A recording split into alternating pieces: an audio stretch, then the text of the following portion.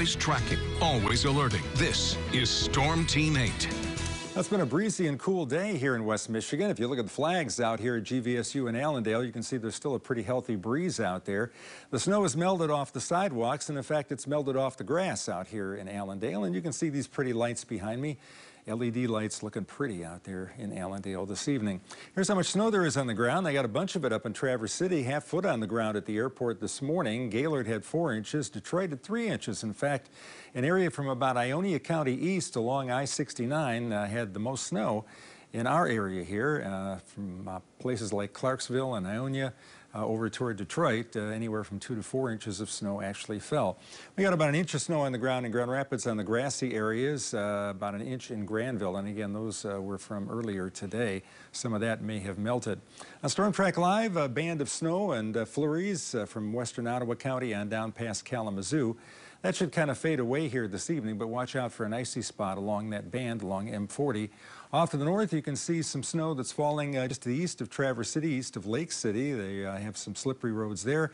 And between Sault Ste. Marie and Marquette, reports of slippery roads up there from snowfall that fell last night. Some places getting as much as 5 inches there. Puddles are going to freeze up tonight from any melting snow, so watch out for an icy spot, driveways, sidewalks, some of the lesser traveled roads. Some snow is a possibility here tomorrow afternoon and tomorrow evening, and that could cause some slippery spots here, especially north of Grand Rapids, and it will be a dry Tuesday. Here's our futurecast. You can see that band of snow fades away, but here's the next snow that's coming here for tomorrow. This is tomorrow at 6 o'clock, so right around rush hour, there'll be more snow to the north and less to the south.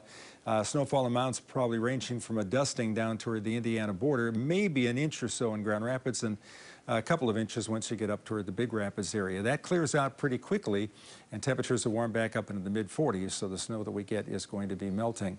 We'll take a look at what's ahead here for us in terms of snowfall. I expect most areas, again, tomorrow to see just a quarter of an inch Kalamazoo, maybe an inch for Grand Rapids, 2 inches up toward the Big Rapids area. Low temperatures tonight, generally down in the mid-20s, so everybody gets below freezing. It'll be a couple degrees warmer at the lakeshore. Readings tomorrow afternoon should be in the upper 30s to near 40. Warmest readings again by the lake. Water temperature is at 46. Winds tomorrow, not quite as breezy as today. We'll be up around 10 miles an hour here come tomorrow afternoon.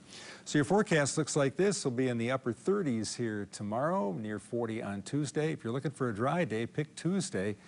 Temperatures head up into the mid-40s here for the middle of the week.